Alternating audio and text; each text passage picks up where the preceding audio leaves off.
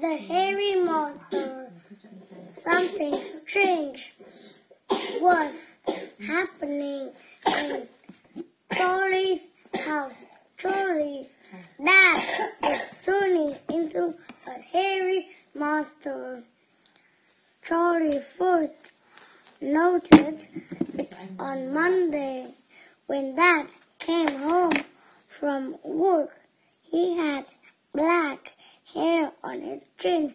Mom called it a 5 o'clock shadow. She scratched Dad's chin and gave him a kiss.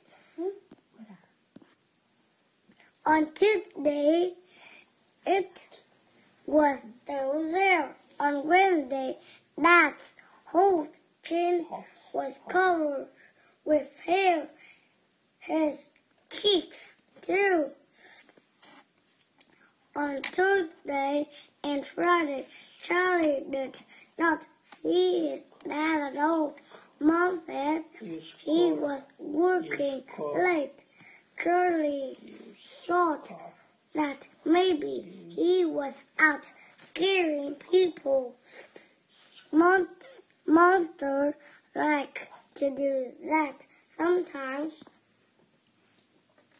On Saturday, Charlie heard banging and clanging in Dad's workshop.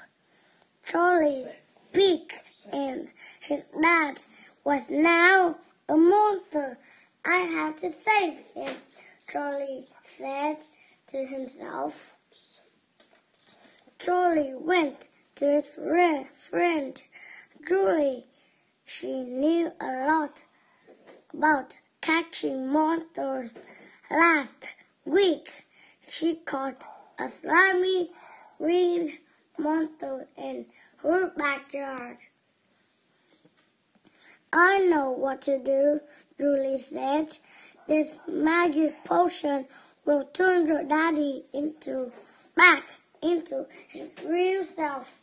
Julie handed Charlie a small bottle. On Sunday, Charlie woke up early. He snuck up to his mom and dad's bathroom. Charlie could hear the water running in the sink. He could hear the monster singing. Charlie waited. The water stopped. Charlie burst into the bathroom. Take this, he shouted. He closed his eyes and flashed the magic potion at the monster's head. Charlie opened his eyes and looked up. What's up, Charlie? Dad asked. He dried his face with a towel.